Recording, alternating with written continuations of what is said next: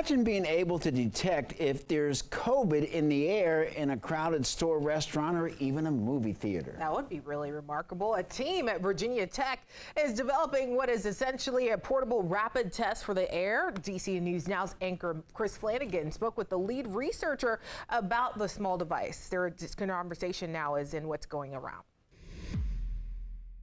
The idea is that you could carry this around in a backpack or a purse, and then if you think you might be in a risky situation, you could run the test and then shortly thereafter know whether there is maybe a lot of virus in the air and that you should either maybe get out of there soon, put on a mask, or take other measures to reduce the amount of virus in the air. Dr. Marr, how much of a game changer is this? Obviously, this would be very important, but how much of a game changer would this be?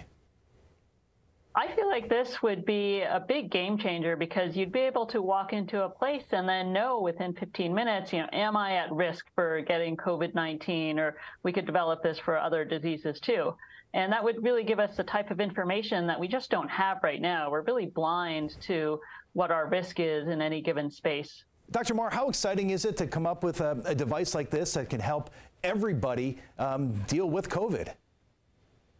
It's really pretty exciting. This has been a dream of ours. Actually, from more than 10 years ago, we started working on something like this for the flu virus, and we kind of got stuck. But obviously, with the pandemic coming along, it kind of added urgency to this type of problem. And there's lots of other groups working on this type of thing, too. And hopefully, at least one of them or a combination of outputs from them will result in something that where people can go buy it off the store shelf and then walk into a place and assess the risk pretty easily.